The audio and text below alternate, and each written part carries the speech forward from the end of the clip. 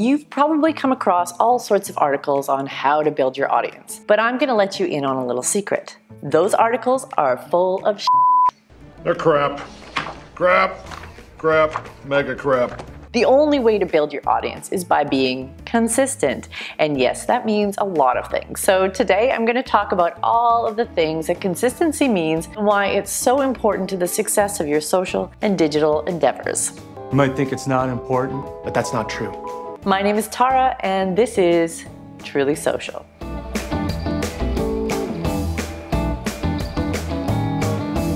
Let's start with my personal experience. For those of you who don't know me or my history, I've been online doing this sort of stuff for a long time. You're so old. In the early 2000s, I was pumping out several posts every day on my blog, Horse Pig Cow. This put me in the top rankings of some of the blog lists by 2005, when blog rankings were actually launched. In 2006 though, I joined Twitter, and by 2007 I was blogging a whole lot less. My blog fell off the map.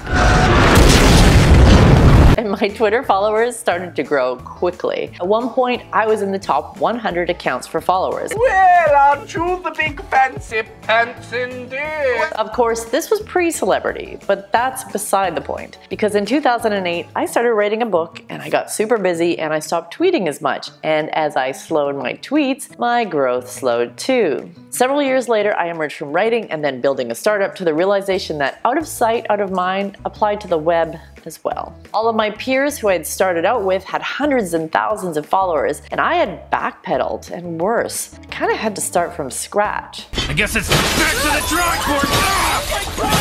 So this story and all of this is to say the first type of consistency is about showing up regularly and frequently. In fact, the more frequently you show up, the faster you grow and the more people find you. And regularity, it's about showing up on a regular basis so that people come to expect your content and look forward to it. I'm waiting! But consistency isn't just about showing up. It's also about having congruity with your audience. This means you A, know who they are, and B, deliver what is relevant to them. I know a YouTuber who had one of those crazy viral hits after posting weekly for only a few months, and her numbers, they went through the roof. She went from 300 subscribers to 30,000 in a span of a week. But then she did something that stopped this momentum in its tracks. She changed what she was doing. She changed her format from what attracted this audience to something completely different. How would you feel about making a change? We fear change. Now, I'm not saying that she needed to make the same video over and over again forever, or that she could never evolve, but it's important that you deliver content that is consistent with the expectations of the people who signed up. So if you're signed up for my social media lessons and rants, and all of a sudden I start doing unboxing videos or makeup tutorials, I'll probably lose you. So the second type of consistency is all about creating the content your audience expects. We can expect great things from you.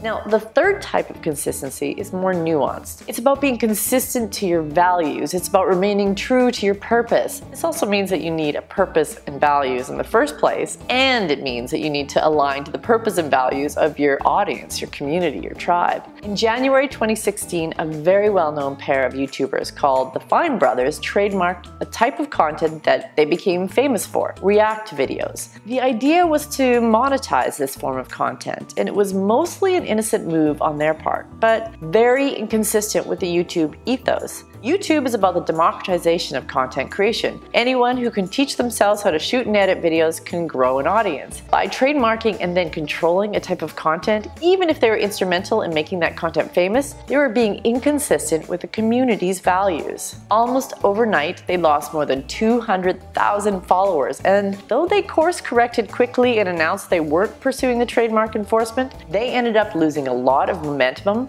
permanently.